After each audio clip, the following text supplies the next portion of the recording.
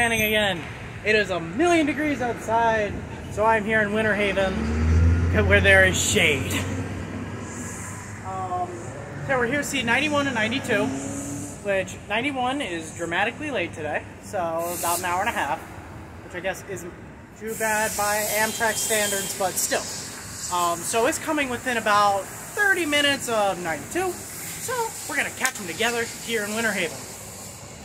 And I am still waiting for 98 and 97 to be put back on the timetable, also known as the social meteor, which they're saying it should come back in September.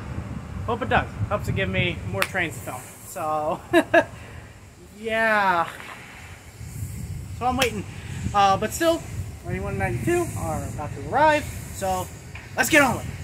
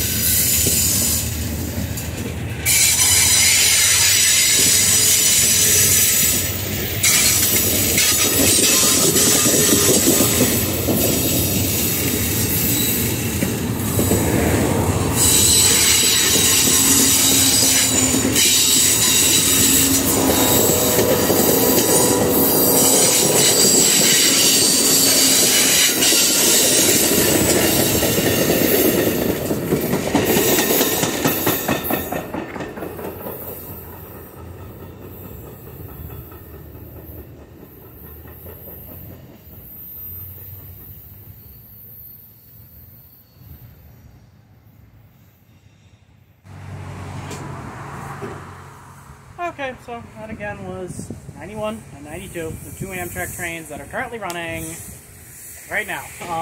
Nothing too notable to write home about except for 92 having an extra locomotive, which wasn't running. I'm pretty sure it's just deadheading to Miami, either for maybe servicing. I don't know. It probably was put on in DC, and it's coming down here. Probably is a spare, I would assume. I'm not sure though. I'll still need to see 3 on one train, as typically they'd either run with 1 or 2 locomotives. Still just no Silver Meteor style run of the Silver Star with a whole bunch of extra cars.